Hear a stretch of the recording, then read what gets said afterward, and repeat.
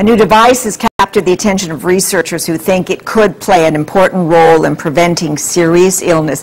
It is a portable pump designed to improve blood flow in the leg. CTV's medical specialist Avis Favreau reports. When Ferguson Keeley prepares for a walk, it's with these unusual devices. I've got mobility again. I'm not going downhill, I'm going uphill now. And it would give me a boost.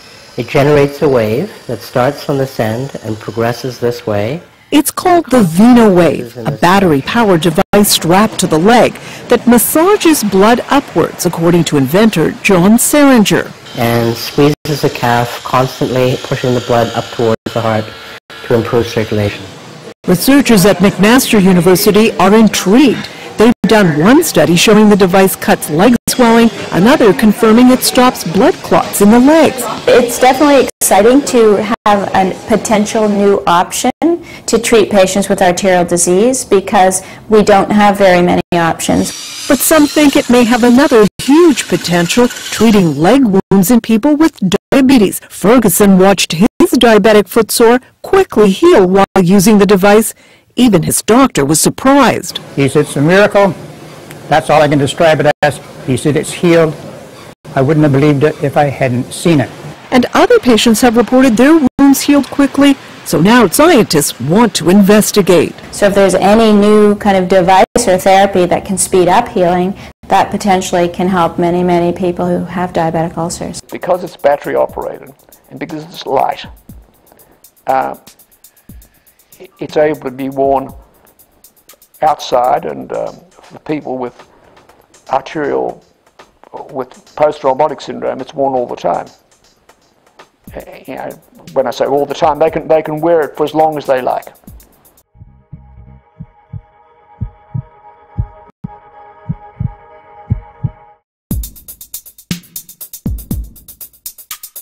I was trained as a hematologist 35 years ago. I differentiated entirely into the field of thrombosis. I came to McMaster in end of 1969, early 70, to establish a thrombosis program. His idea of this wave motion was a great one for various aspects of prevention and treatment of thrombosis. After discussions with him, he informed me that it would be possible to develop a device which was battery operated, which allowed people to wear it after they were discharged from hospital. And this was, at that time, I think, and still is now, quite an innovation, because one of the problems with preventing venous thrombosis is that the process of prevention needs to be continued well after the patient's discharged from hospital.